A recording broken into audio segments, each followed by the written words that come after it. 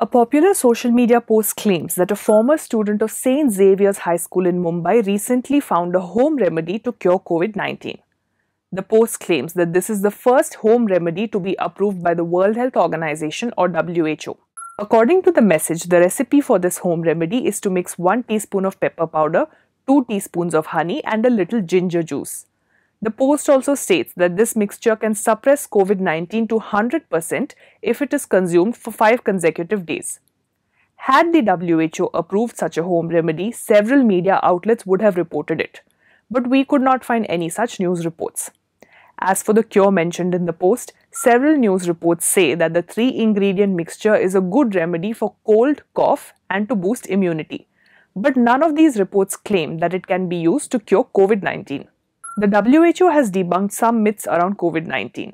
One of these is that adding hot pepper powder, which is one of the ingredients in the proposed mixture, to food cannot cure or prevent COVID-19.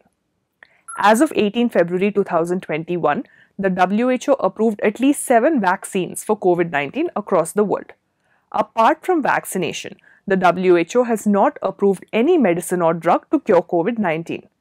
In fact, the Mythbusters section of the WHO website states that, to date, there is no specific medicine to prevent or treat COVID-19. We earlier debunked a similar message that claimed that the WHO approved a home remedy proposed by a Pondicherry University student. In this case too, as the WHO has not approved any COVID-19 home remedy by an Indian, this post is fake. When you come across a piece of news that seems too ridiculous to be true, don't leave things to doubt. Run searches on Google and Yandex and weigh out the true and false of the situation for yourself by looking at the facts. But first of all, before you hit that forward button, pause.